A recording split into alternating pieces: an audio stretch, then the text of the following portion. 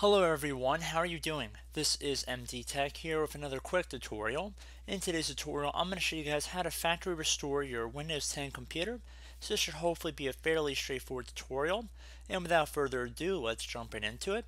And we're going to start by opening up the Start menu. And you either want to left click on the little settings icon on the left side where if you hover over it, it says settings, or type settings into the Start menu. Either way, you want to get to a screen that looks like this, and you want to scroll down until you get to the Update and Security tile. Left click on that. Now on the left side here, left click on the Recovery tab. Underneath Recovery now on the right, if your PC isn't running well, resetting it might help. This lets you choose to keep your personal files or remove them and then reinstall Windows. Left click on Get Started here. Now underneath choose an option, if you want to do a complete refresh reinstall of Windows 10, you want to left click on remove everything. Removes all your personal files, apps, and settings, so left click on that. Now when you select that, you will have a couple additional options we can go through.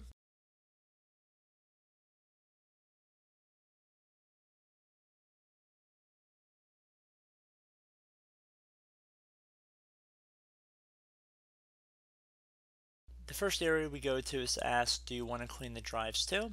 If you just want to remove the files, you can select the first option. Second option, which will remove files and clean the drive, this will take longer, so if you are perhaps donating your computer, I'd recommend selecting the second option, but if you're just reformatting it or refreshing it for yourself, I'd recommend selecting the first one here. It's going to say this won't take long, and then you should be finally prompted to the screen that says resetting will remove all the personal files and user accounts on this PC, all apps and programs, and any changes made to settings. I would recommend backing up any files or documents you have on your computer to an external media like a USB flash drive, CD, DVD, and the like. And then once you have confirmed you've read through this, left click on the reset button right here. This will take a few minutes and the computer will restart, so just please be patient.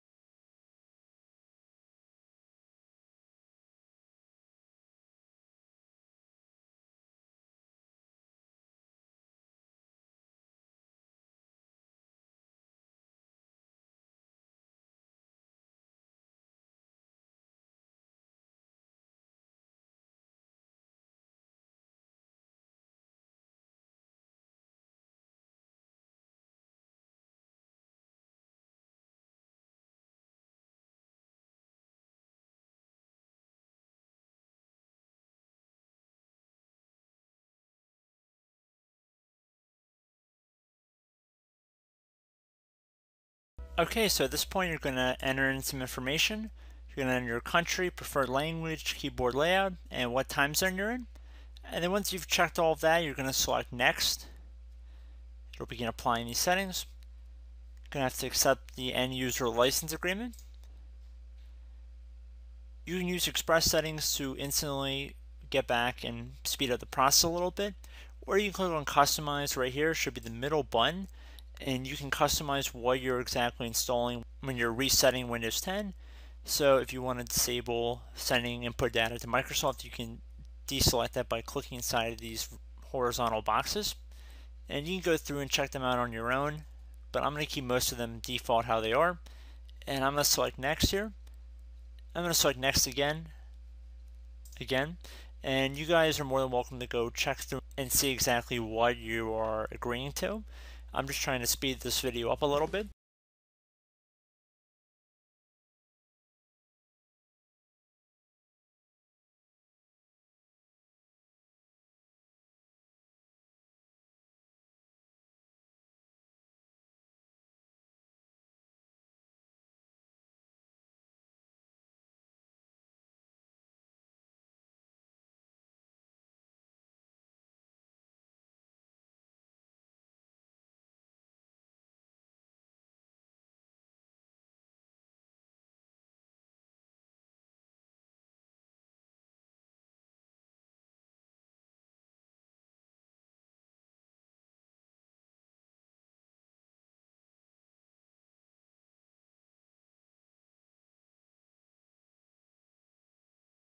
Okay, so at this point you have the option to enter in your Microsoft account credentials if you were previously using a Microsoft account to use your account.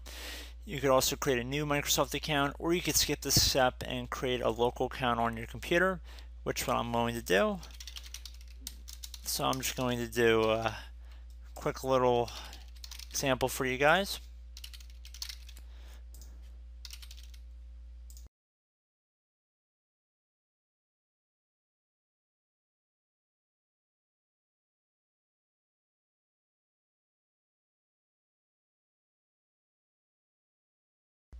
I am not going to enable Cortana, so I'm going to select Not Now.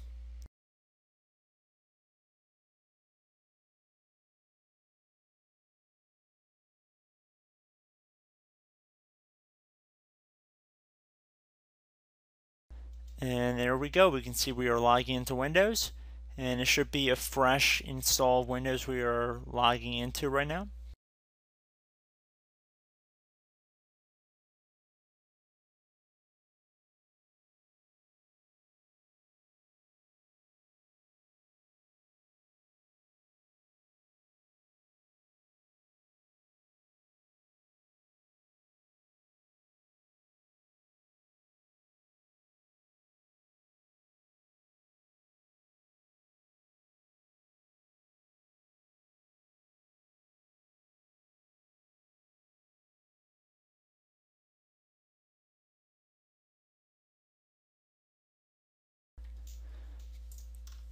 Okay, so we actually have an update waiting, but I'm not going to select that, so I'm going to do Not Now, bottom left.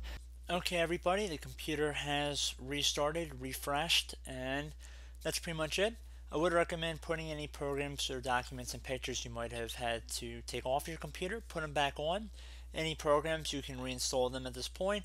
Would recommend creating a system restore point as well once you're done, and that should be about it.